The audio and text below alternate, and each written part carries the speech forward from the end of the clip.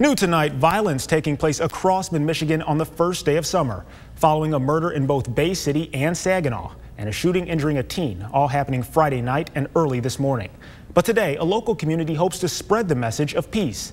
TV5's Cody Kaczynski was in Flint for a unity march against violence. I miss my baby, and people say it's going to be all right, but it'll never be all right. This is just one mother's cry for justice that echoes throughout Flint. Patricia Brewster lost her son Sultan, also known as Manny Brewster, this March to a gunshot wound on Flint's south side. Police are still looking for his killer. I just want some justice for my son, and I won't rest until I have it.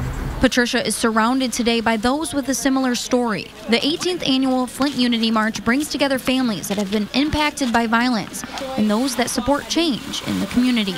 The support makes you feel wonderful because there are other people that have lost loved ones, parents who've lost children to senseless murders. The violence has to stop. Patricia is partnering with Crime Stoppers of Flint and Genesee County to hopefully track down her son's murderer. They are offering a cash reward up to $2,500. While hundreds march the streets off of Martin Luther King Boulevard, Crime Stoppers reminds them that speaking up about these crimes is the right thing to do.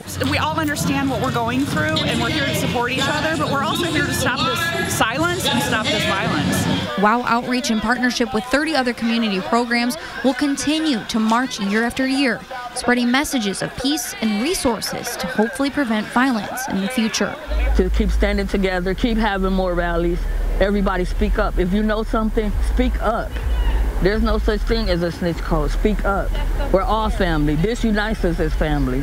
In Flint, Cody Kaczynski, WNEM TV5.